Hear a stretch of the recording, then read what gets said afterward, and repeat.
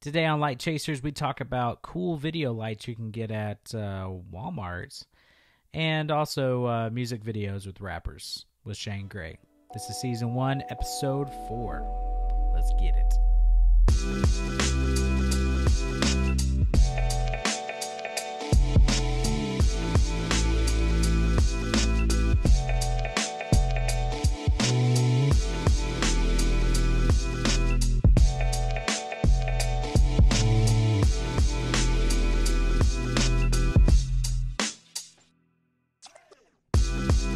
Hey, what's up, everybody? Welcome to another episode of Light Chasers. My name is Bryan Fittin.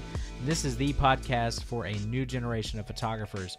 Thank you so much for joining us today. I am super pumped about the episode we have for you. This is our very first filmmaker episode, and it's with Shane Gray. You can check him out at Shane Michael Gray on Instagram, and then also grayvisuals.com. And this guy, I've actually I've known him for quite a while, but we just recently reconnected. He was really one of the first guys that really supported the podcast and what we were doing.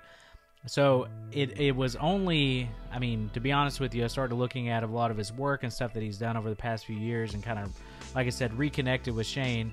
And it was really cool because this guy's been doing a lot of really, really good work and doing especially some stuff in the music field and with musicians and rappers and different things like that. So he's got definitely a different take when it comes to filmmaking. So anyway, I'm super pumped about it. We're going to jump into it here in just a second, but I did want to ask a favor of you guys. If you could, please leave an iTunes rating or review in Apple Podcasts, or I guess iTunes now. It's called Apple Podcasts now, but it's iTunes. But anyway, it would really, really help us to be able to obviously reach more people. Our ratings and reviews just rank us higher in the podcast rating. So anyway, I would love a rating or review on iTunes.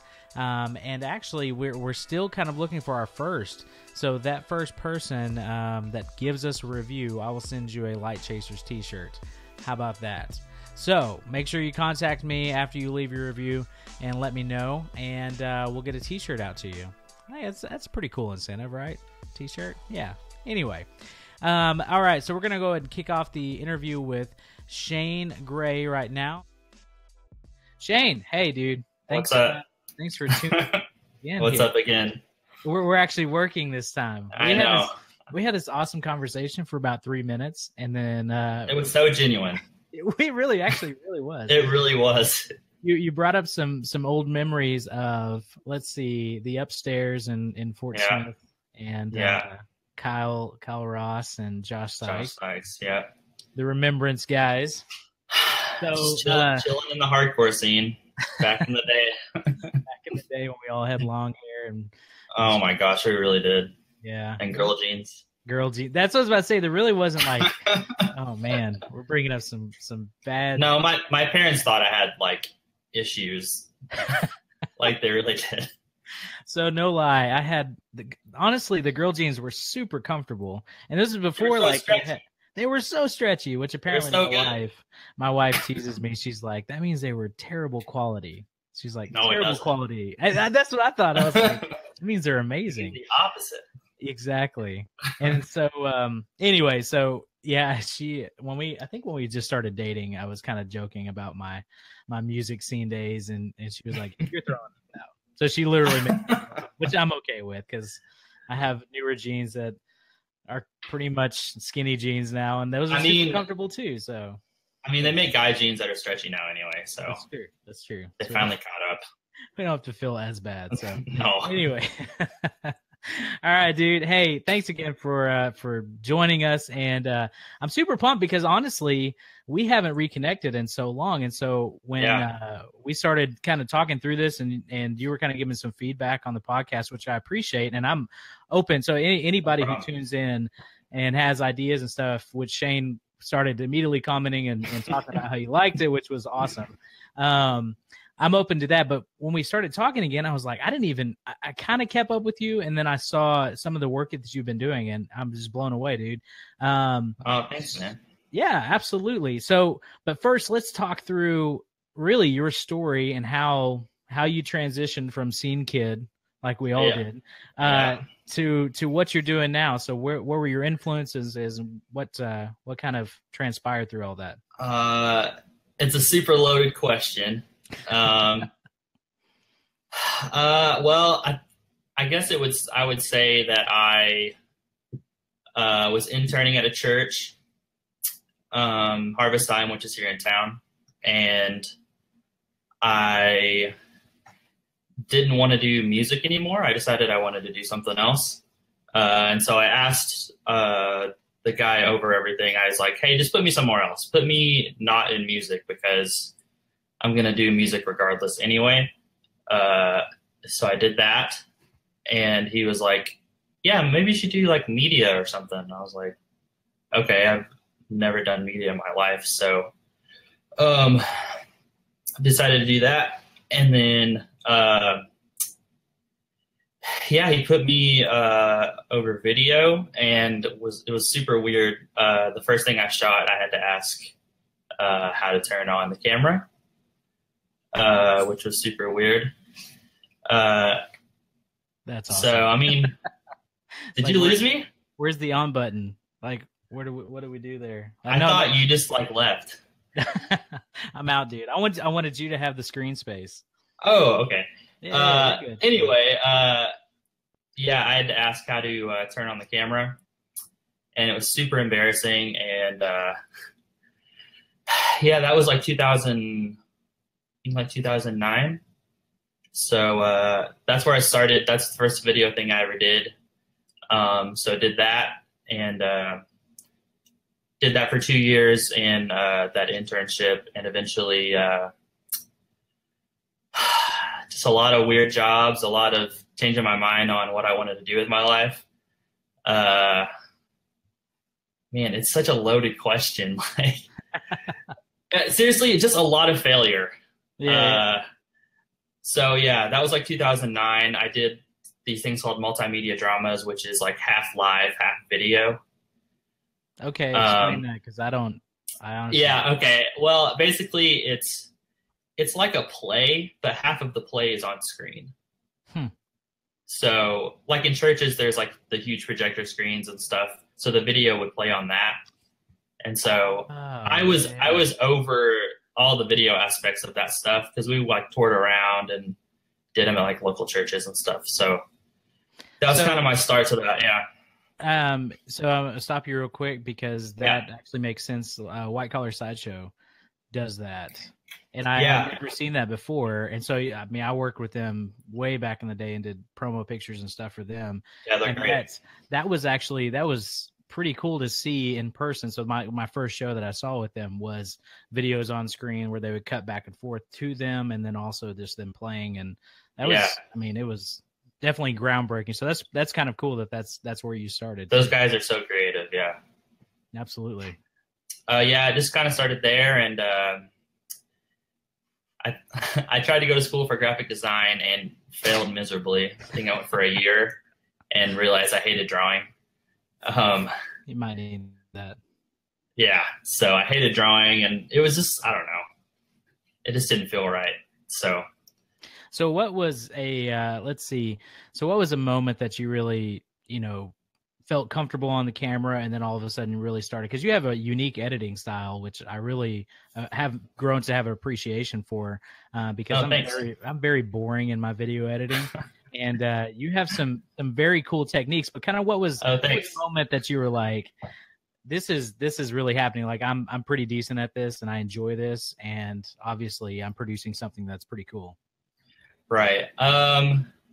I mean, when I was interning, my stuff wasn't good, but it felt so good to like put something out that I was proud of at the time.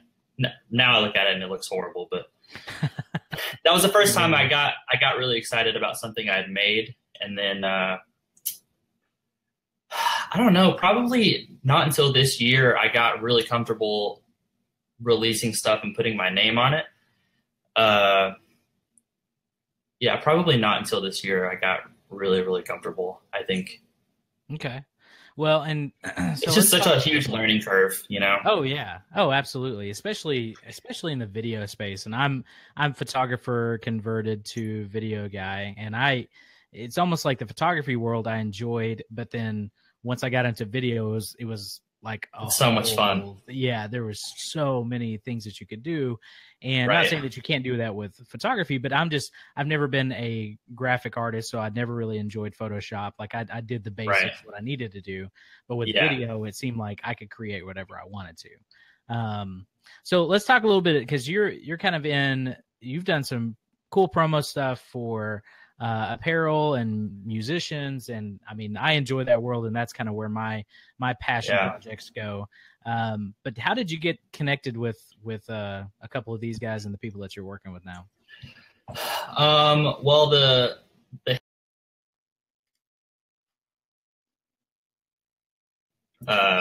he was my old roommate. He owns the apparel company, and so it was pretty easy. I mean, I already knew him. And he's like, "Hey, I'm throwing, this huge party, and I'm bringing in this rapper." And I was like, "Oh, that's cool." And he's like, "I mean, you can come shoot or something." I'm like, "Okay." So, yeah, a lot of the other guys, I just knew from either I used to go to church with them, or they used to go to shows back in the day. Yeah, a lot of them are just friends, and then a lot of them would connect me with other people in the scene, whether it be the rap scene or like the, hardcore scene or whatever. It's just like, you know how it goes, just like friends of friends of friends of friends. Yeah. Like, so this dude's got a camera. Like, he'll come over, he'll shoot for you. Yeah. Yeah, and I've never been afraid to promote myself. I'm like, "Hey, you need a video? Hey, you need a video? Hey, you ever thought about doing a music video?" Just so annoying. And then every once in a while, someone's like, "Oh, you do music videos?" And I'm like, "Yes!" Like, get so stoked. Absolutely. So, yeah, absolutely. Well, hey, let's real quick. Let's open it up for some questions to see if anybody has anything for Shane. We'll jump over. Oh, so we have our old friend, yours and mine, Mr. Phil Wells, coming from White Collar Side. He heard us talking. He's like, "I got to get in on this." So, no. You got some other love here, John Morris, talking through, and also Jacob Kirby. So some people showing up. Buds. That's right. So, Shane, let's talk through even just a little bit of kind of your inspirations when you're out there, obviously doing videos and whatnot. What are, I guess, I don't know if it's even directors or people like that, but where do you kind of draw some of your inspiration from? I mean, that's a good question. I mean, I'm on Vimeo all the time, like all the time. For those of you who don't know, Vimeo is kind of like a high quality YouTube. So I'm on Vimeo all the time watching stuff. I have like my favorite directors, my favorite like DPs and like cinematographers and stuff. So just a lot of different people. And like with the music video thing, like I still watch music videos and enjoy them all the time. You can ask my wife, like I'm on YouTube so much, just like taking in content. So yeah, just a ton of, I mean, just everyday life. I mean, it really depends on who the person is. Kind of how I determine how their video is going to look, what their story is. I mean, it's like the difference between like a commercial video and a music video. They're just so different.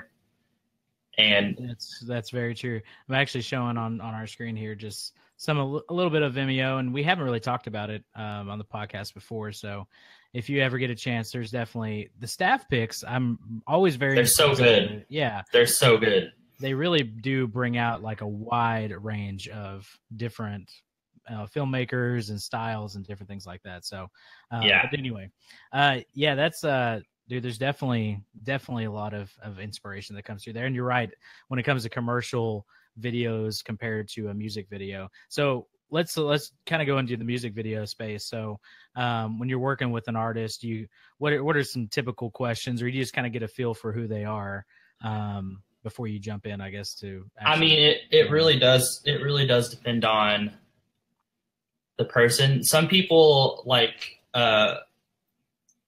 Cliz, who I've shot 2 videos for, he's so wants to be in on the creative side of it. Normally when we talk about a video, he's like, "Hey, I have this idea already. I want to do this, this, and this. And he's like, so can you take this and turn it into something else? You know what I mean? Or turning it, or just kind of take it and run with it. So there's some people who are like just super into, I guess they're kind of like co-directing their own video. Yeah, or they're coming up with the concept before. Some people are like, yeah, can you like write out an idea or something? We don't know. We're just musicians. So I'm like, okay, that's cool too. That's actually a little more freeing because then you can just take it. That's the best. And, yeah, absolutely. Absolutely. Unless they like hate all your ideas, but true. That's always super fun. So I try and write down, if I have an idea, I try and write it down somewhere because I'm not going to remember it in 5 minutes. So nice. Yeah. That's awesome, dude. Okay, so we're going to go into right now, we're going to do, let's take a look at a few of the videos. And actually I have the Him Apparel video, and we'll put that one up and we can kind of talk through that real quick. So you can kind of see. So this was actually this year. Yeah, this was like a month ago or 2 months ago. It wasn't that long ago. So what was the venue? I'm sorry, I didn't even miss it up front. That was just downtown in Him Apparel's pop-up shop. They were there for a week. And that was just on Garrison Avenue, downtown Fort Smith. Completely renovated the room. They just did like an amazing job. Like it felt like we were in like New York or something, the way it looked. You can see like those like ice lights, like those just look so cool. And they just did a great job with lighting design and stuff in there. So that's what that was. Yeah, that video was insane to shoot because it was just a huge party. And he played on the floor. So there was just this huge circle around him. And so I was just like getting like beer spilled on me and like just like pushing people around and stuff. It was so fun though. Yeah. I mean, it looks really chaotic and that's because it was. It was just like so crazy, but it was so fun though. That show was really fun. That is awesome, dude. And that looks, to be honest with you, I actually like the aspect of it to where it's not just a stage, and that makes it completely different. You know what I mean? Yeah. Because most videos you see like this, somebody's on stage, somebody's, it's like that's the center of attention and they're definitely separated from the crowd. But it felt like a hardcore show. It felt like a hardcore show. Because he was telling people to mosh and stuff. It was like the craziest thing ever, but it was so fun though. Yeah, awesome. He's a sweetheart. So, so tell it what I mean. I don't even know anything about him. He's originally from Little Rock. He lives in LA now, doing his thing out there. But yeah, he's originally from Little Rock. And when I shot this, I literally met him that day, and I honestly wasn't even sure if I was going to shoot him because I shot a lot of other stuff, and he started, and I like instantly kind of fell in love with his style and kind of his aesthetic. And so I was like, okay, I'm shooting this guy, like for sure. Yeah. And so I had my camera, and I just, even though I was scared from my camera, like protection the whole time. Just oh my gosh, yeah, it was so fun though, and he's just a sweetheart. He's such a nice guy. You wouldn't know that from watching his show or like go. Yeah, he's crazy, but he's super cool. And I shot it, and I think I did the edit in like 2 days or something. Oh, nice. And yeah, and sent it to him, and he was just like beyond stoked. So yeah, that was fun. Yeah. All right, so we're gonna bring up another video here. Give me just a sec. So Cliz. Yeah. I'm interested in this dude because this is very interesting to me. So let me a second here. We'll bring this dude up. So this is a cool concept for a video, and I mean, to be honest with you, I was cruising through your channel when we first started talking, and you kind of have this feeling on several of these, but this is definitely a very well done video. So thanks, man. Let's pull this one up. So where is this setting too? That is in my neighborhood. All the streets are in my neighborhood. We were just like running around at like midnight or 1 a.m. shooting this. I didn't use any external lighting. Street lights. I just used street lights, and that abandoned looking building is the building in my backyard. I know it looks so cool. And then that other shot of him with the lights was that was also in the same room. I just set up another little area to shoot in. So, I mean, when you're working with like a $0 budget, I mean, you kind of have to get creative But it definitely does not look. I mean, it doesn't look $0, and that's you would never know. Yeah, that's the goal. So that's I mean, just pulling these. I mean, it looks like you had a set to build, and then but the aesthetic though it plays into the additional B-roll footage that you're throwing in there as well. Like it all flows together. Like he could literally be standing right down the block from what's like everything that's happening in this. So. Right. But yeah, the whole video was his idea. He sent me the song and was like, just kind of listen to it and vibe on it and see what you think. And I listened to it, and then he was like, yeah, I just want to like burn a bunch of Confederate flags. And I was like, okay, that's cool. Because I don't know, I felt that this was the first video that I really felt like, I don't know, the story of the song. And I kind of felt like a weight to like carry that out for him because he trusted me. Mm-hmm. That was the second video I'd done for him. And the first video was kind of just like performance. And then this was more of like kind of story based and kind of had a certain aesthetic and a certain look that he wanted. So yeah, actually I'm going to stop it on this part. So what were you doing with lighting here? What was the, how did you play off this? This is very interesting to me. I mean, look honestly, right down the middle, like you have a hard contrast with light there. So what's, talk about that. Okay. So we went into that building in my backyard. We turned off all the lights, and then let's see. This is so stupid. I took 2 light bulbs I bought from Walmart, a red one and a blue one, and I taped them to mic stands. And then I think I put some sort of diffuser or something on each one. And then I had a hazer in there too, so that's why it's kind of foggy looking. And then I just kind of jerry-rigged it until I kind of had the look I wanted.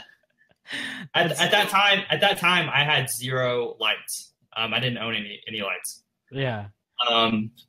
So yeah, I went to Walmart, and I think I spent like, well, this video did have a budget. I think I spent like $15. So that sounds about right. That's at Walmart. That's well, I mean, here's the deal is this honestly shows that you don't have to have a massive budget to make something look good. No. And to be honest with you, I mean, I would have never thought that. I would have thought you had definitely some can lights with diffusers, maybe a kilo there, like just all of this stuff. And that's definitely that's cool to actually be able to say, hey, I produce this without having a budget. And to be honest with you, when you work with clients, I mean, typically they don't have a massive budget. And if they do, they're putting it in different places. And so when you're able to say, hey, I produce this, we spent $15 on this video. Like, it was amazing. Yeah. And that other performance shot was a light bulb taped to a mic stand with a diffuser in front of it. Just one light bulb. So, crazy. Yeah. That is crazy. All right. And so now we're going to, I'm going to pull up real quick the Trey Norwood. And I want you to kind of give some perspective on who Trey is and set this up too. Okay, so this is a series I did for Times Record. I want to say this is maybe my first job I got in video since I quit my day job. Nice. So this series was like really important to me because it was the first thing I was doing after, going full time. So Trey is such a good kid. We were talking about it before we were going to go interview him, and I didn't know what to expect from him because he's going to OU to play football. well, he's playing at OU now. He had maybe 6 schools looking at him. And when we're talking to him while we're in the weight room, he's telling me, yeah, I just got back from Wake Forest. I just went to all these places. This kid's like 18, but he was like so humble about it. And he was so like excited. And he was just, he's just a good kid, man. With a extreme, he has so much talent. He's just so good. And can burn you like at any point during the game. But yeah, we interviewed him and his basketball coach, Coach Burnett at Northside, and yeah, you can just tell that he loves the game so much, and that he works so hard in the off season. And because in the weight room, I was like, just go through what you normally do, and he's like, well, I don't think we have time. I'm like, all right, that's cool. He's like, I don't have time to do a yeah. I'm like, I'm intense. You don't even know. He was the only person that I shot. I went back and shot twice because he was just fun to hang out with, and he was just into all the ideas that I had, and like just hanging out. He's just a good person, and I really enjoyed getting to know him a little bit.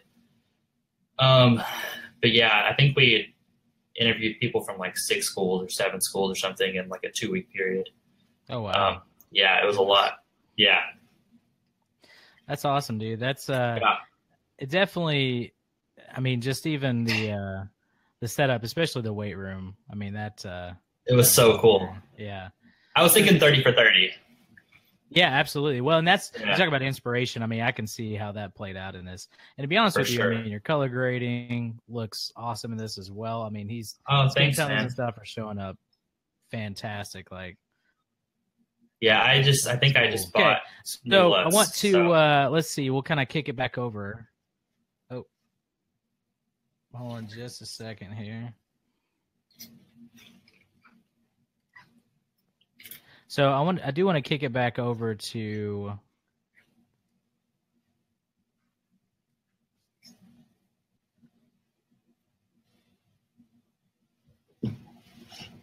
there we go. Sorry about that.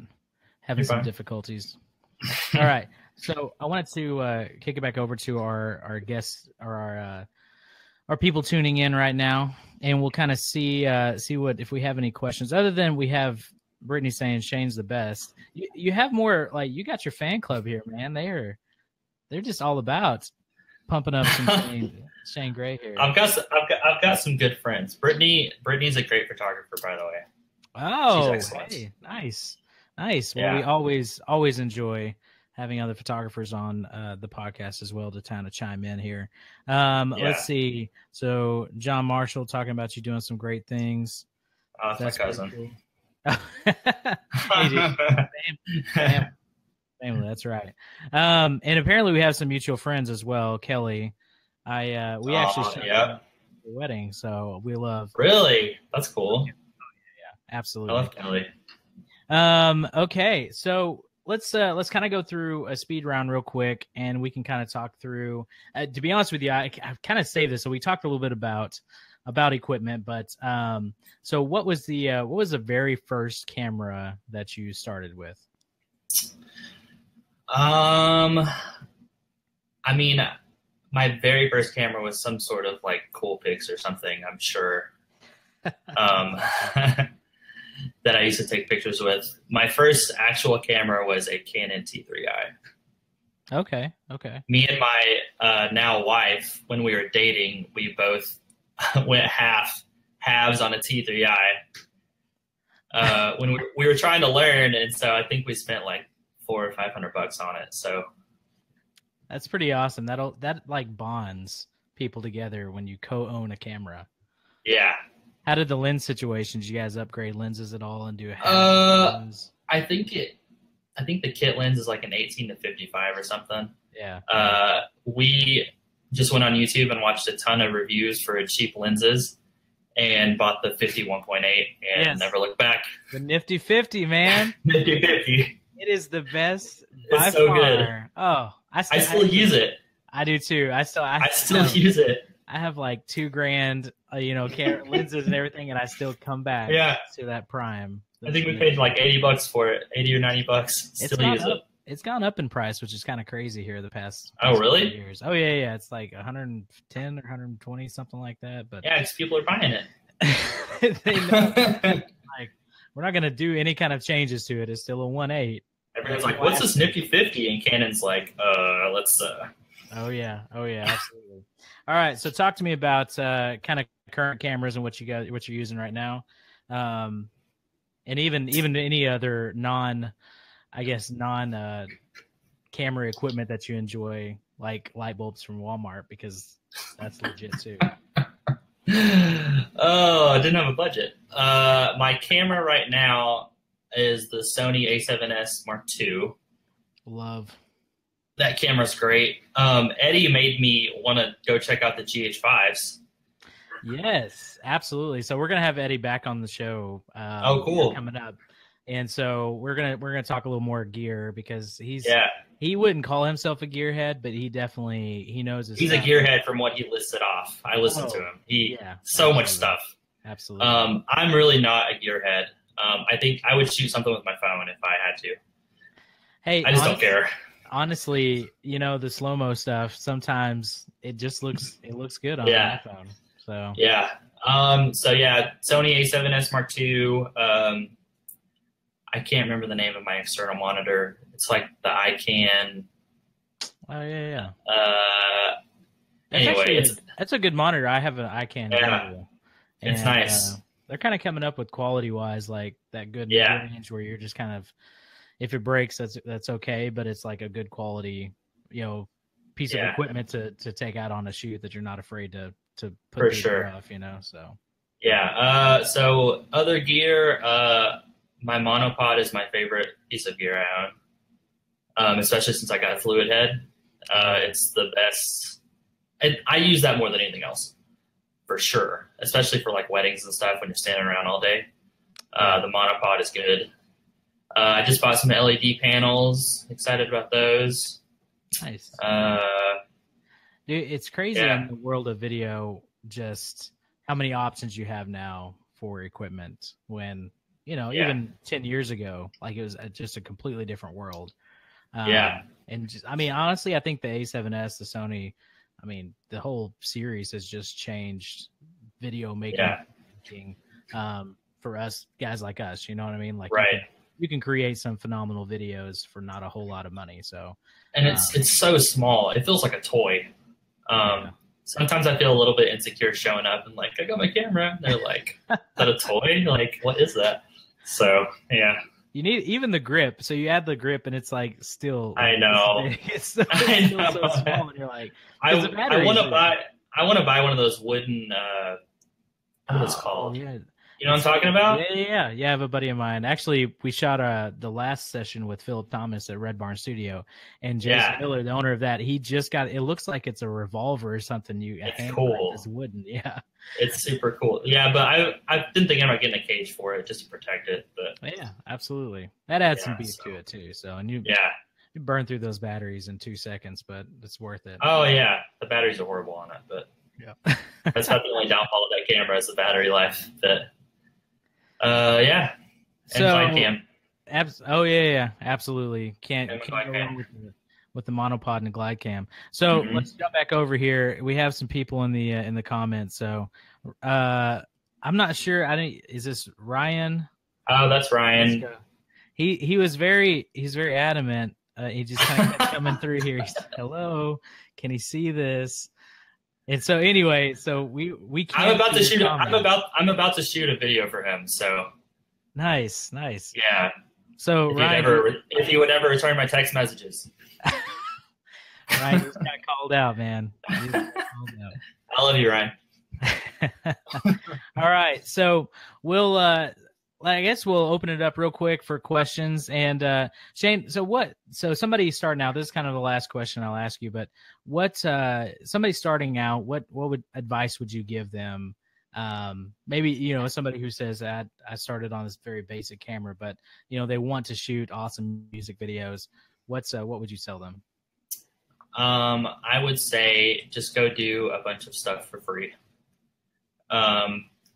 Go literally just any artist in your area or whatever, just message them. You can Instagram them. You can get a hold of anybody on social media now. And I would say, hey, could I like go to your show and shoot some video for you for free? And they're probably going to say yes. Mm-hmm. I would just literally just message anyone you can and just go shoot them. And that goes for video or photo. I mean, people aren't going to turn down free video or photo. No. So, or go outside and shoot, like, I don't know, your dog. If you want to shoot like bad enough, you're going to go do it. Yeah. I would say that, and I would say get on YouTube and just watch tutorials. I still do that. Oh, absolutely. Always learn. Yeah. So I still do that now. This way, and well, it just even the industry is changing constantly, and so there's always. I mean, it's just unbelievable to keep up with all the changes, and especially in the photography world, and really even in the video world. I mean, it's just nuts. So that's awesome, dude. Well, hey, so where can people get in contact with you? So if somebody wanted to hire you for a video, music video or something, you know, maybe I wanted to. I got a little rap career, so maybe I might make something. Just saying. Dude, I would shoot your video tomorrow. I would shoot that tomorrow. You can go to grayvisual.com. That's me. That's all the production stuff I do. You can go to AnneMarie'sStudio.com. That's me and my wife. We do a lot of weddings and that sort of stuff. So Gray Visual is a part of that, but it's just kind of the music video, commercial video type stuff. Nice. Instagram, just at Shane Michael Gray on Instagram. And then your Vimeo page as well. The Vimeo page is just vimeo.com/Shane Gray, Gray. Nice. Well, hey, dude, seriously, thank you so much for jumping on the show. Thanks for having me. And absolutely, man. It was super fun. This was cool, and you guys make sure to go check out Shane's work and also some of the artists that he has filmed and the apparel companies. It's obviously some really cool stuff. So check him out, social media, and if you guys can, jump over to our iTunes page, Light Chasers. You can search for it there in Apple Podcasts and on Stitcher Radio. Please subscribe, rate, and review. We would absolutely love that as well because we appreciate it. So anyway, Shane, thanks, dude, and we'll talk with you later. All right.